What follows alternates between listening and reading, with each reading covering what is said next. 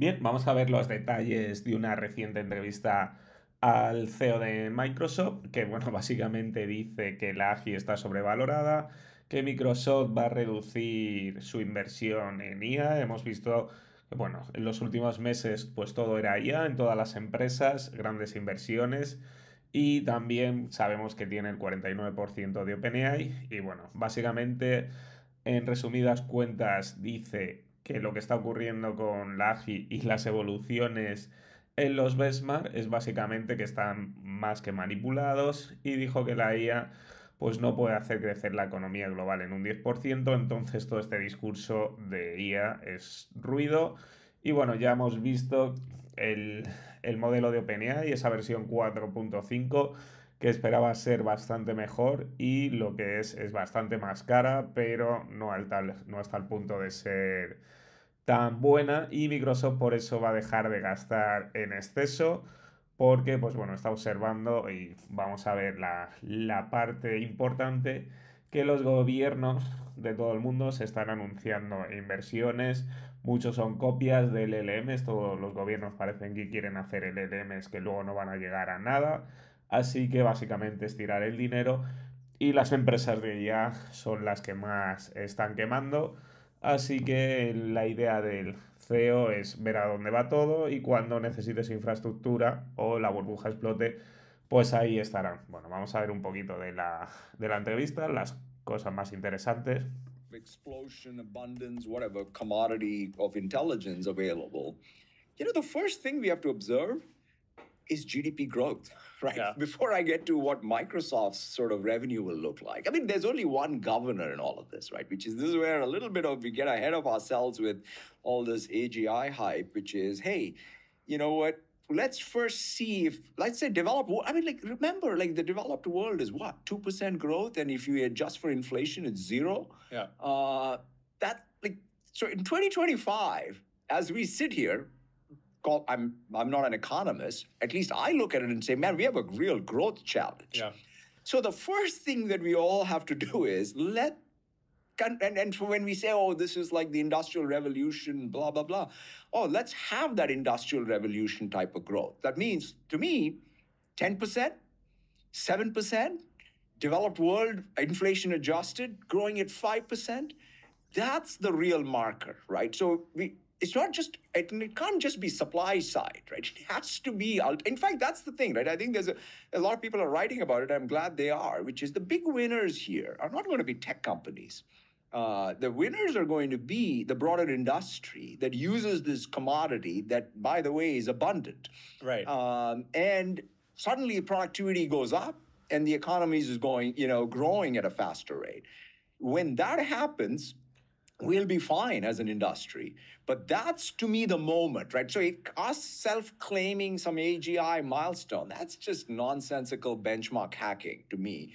The real benchmark is the world growing Right. at 10%. Okay, so if the world grew at 10%, the world economy is 100 trillion or something. If the world grew at 10%, that's like extra 10 trillion in value produced every single year.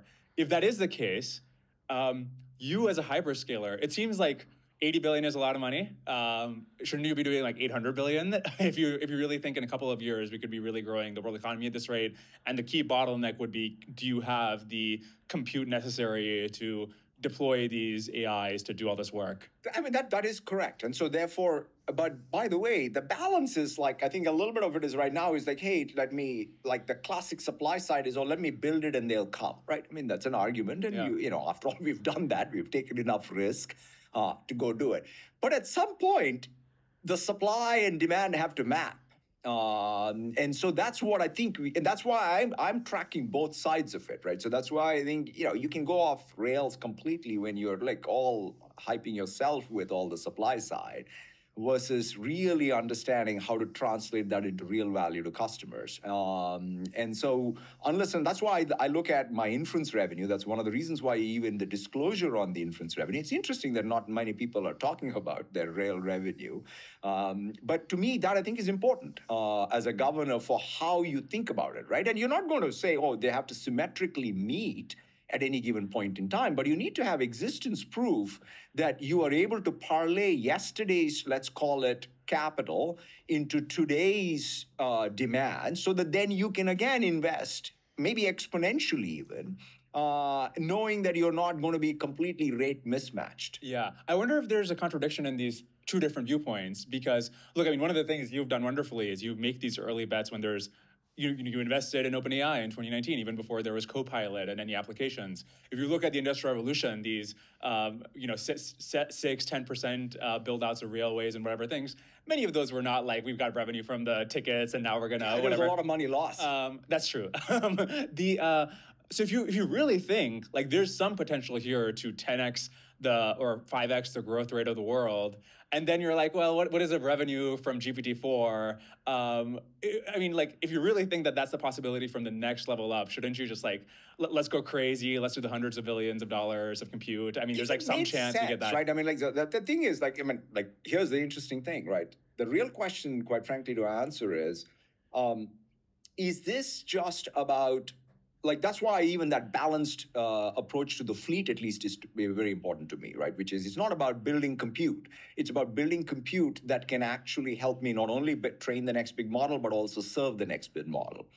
And you understand, until you do those two things, you're not going to be able to really be in a position to take advantage of even your investment, right? So that's kind of where it's not a race to just building a model. It's a race to creating a commodity that is getting used in the world to drive. So you have to have a complete thought, not just one thing that you're thinking about. And so that's, at least in my view, of saying, hey, and by the way, one of the things is that it will be overbuilt. To your point about, you sort of said what happened in the dot-com era. Yeah. And I look at it and say, now the memo has gone out that, hey, you know, you need more energy and you need more compute. Thank God for it, right? And so everybody's going to race. In fact, I look at the number of, it's not just companies deploying, countries are going to deploy capital. Yeah.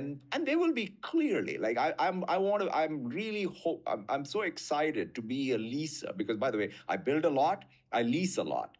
I am thrilled that I'm going to be leasing a lot of capacity in 27, 28, because I look at the builds and I'm saying, this is fantastic. The only thing that's going to happen with all the compute builds is the prices are going to come down. Yeah. I mean, speaking of prices coming down, you recently tweeted after the DeepSeek model came out about Jevons paradox.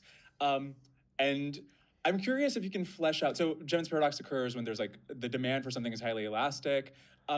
Is intelligence that bottlenecked on prices going down? Because when I think about at least my use cases as a consumer, it's like intelligence is already so cheap. It's like 2 cents per million tokens. Like, do I really need it to go down to 0.02 cents? I'm just like really bottlenecked on it becoming smarter. And if you need to charge me 100x, do a 100x bigger training run, I'm happy for companies to take that. But maybe you're seeing something different on the enterprise side or something. What is the key use case of intelligence that really requires you to get a 0.002 cents per million tokens? I mean, I think the real thing is the utility of the tokens, right? So, which is, in some sense, both need to happen. One is intelligence needs to get better and cheaper. And anytime there's a breakthrough, like even what DeepSeek did or what have you, with the efficient frontier of, let's say, performance per token changes, and the curve gets bent, and the frontier moves, that just brings more demand. And so that's sort of how I look at it. And that's what happened with cloud, right, by the way. Here's an interesting thing. Bueno, muy interesante. Os voy a dejar el vídeo más abajo por si lo queréis ver. Pero bueno, entre datos, la AGI está sobrevalorada. Básicamente, la manipulación de benchmark hace que pequeños avances pues los manipulen y digan que se ha avanzado bastante globalmente.